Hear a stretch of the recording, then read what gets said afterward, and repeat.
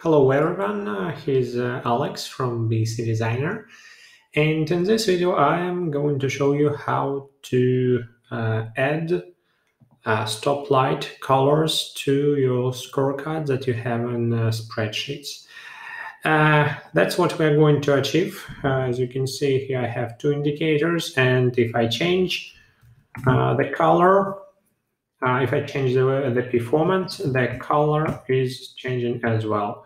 So those of you who know spreadsheets well probably already know that I'm going to use conditional formatting. But that's actually was not the main reason why I decided to make this video. What I wanted to discuss beforehand is what should we use the stoplights for, because if you watched our previous videos where we were building this basic scorecard with these indicators, where we were designing this natural choice indicator, where we're talking about using the weight for the weights for calculate the performance of indicator. There are many things that we can do with the scorecard, and the question is, where should we put the stoplights? Most of the users will place their scorecard on the value of the indicator. And there's nothing wrong about this. And actually we can do this. But I see one fundamental problem with that you will need to define the stoplights color for each of the indicator. Why? Because they have different measurement scale here. Like lifetime value is measured in dollars, and probably the green sector, the green stoplight, will be for something that is above $500. Yeah, and net promoter score is measured in percent, and the green zone might be somewhere between 85 and 90. Yeah, so it's different, and we can apply stoplights colors to this column, but it will create a lot of unnecessary job for us. What is an alternative in this case? Well, actually, I think in the first video on this topic, on the topic of the KPIs and scorecard and spreadsheets, we have discussed how to convert these values that we cannot compare because they're measured by different measure units, how to convert them into something standard. We discussed how to normalize these metrics. And actually we have performance column with the formula for each indicator that normalizes this value using this scale for each indicator. So basically we converted these measure units into the percent. And yeah, for example, for special cases like number of response time, for example, where the less value, where the smaller value means higher performance, we also reflected this in the performance formula. Yeah, so all this logic, all this normalization is now incorporated in the performance formula, and the value that we have in the performance column is the value that we need to align our stoplights with. Yeah, so that was my main message. Don't link the stoplights to the value field. It won't make any sense.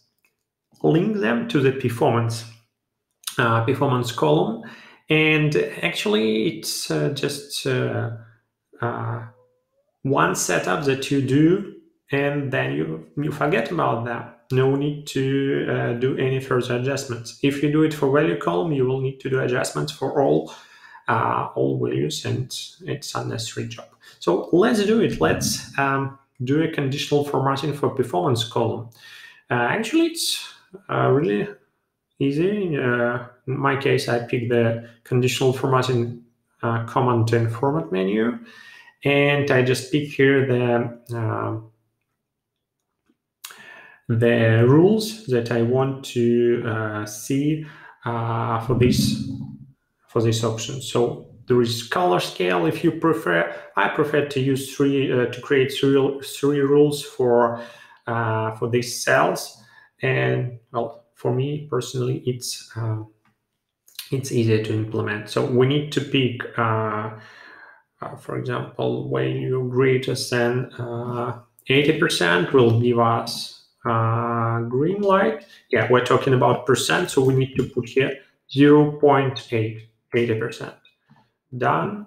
Then we can add another rule that will give us green stoplight. We need to pick here the option greater than. We have it less than. It's for red stoplight. Let's create for red stoplight first. For example, it will be less than 30%. And we also need to create a rule yellow between 30% and 80%. Okay. So it's between 30 and 80, and we'll assign a yellow color to it. Okay, ready.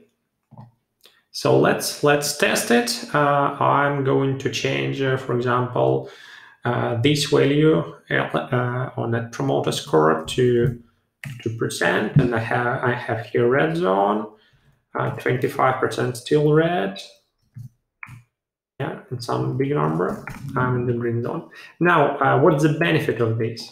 As I mentioned before, we're measuring here on different scale. Yeah, so 85 is green. I have here 85% that gives me green zone. But if I change, for example, 8 LTV into $85, it's not green zone. Yeah, because in the performance in percent, it's just 28%. So that's the idea. And the thing that I mentioned before, here we have a response time indicator, and now the value is just 1 hour. Yeah, but still I'm in the green zone. Why? We have discussed it in a different video, because this indicator has a different performance formula. If you compare the performance formula for this indicator, it's optimized for maximization, so higher value means higher performance, and here high value will mean slower performance. So if we respond to customer service queries longer, if it takes us long time to respond, then the performance will decrease, and respectively the stoplight will become the stoplight was red. So that's it. That's how we do it. Do it on the performance column. Now, for those who have BC Designer software, or for those who downloaded the free version of BC Designer, which is called BC Designer Lite, you have the stoplights there. Yeah, these are the screenshots from BC Designer Lite, the freeware tool, and you have here the stoplights. So we don't need to. Let me switch to cloud-based version. So you don't need to do any settings here. You already have them by default. Yeah, I'm changing it to some low value, and I see this small stoplight is changing. And as I mentioned to you, we linked the stoplight to the performance, not to the value. You also see this stoplight color here on this chart. Basically, this arrow shows you where the current stoplight is. And well, the software gives you a little bit more freedom in terms of stoplight setup. What you can do, you can go to Tools menu and choose this option, stoplight setting. Yeah, and let me do it for LTV because it will be more interesting. Yeah, so here you have possibility to customize stoplight colors for this very indicator.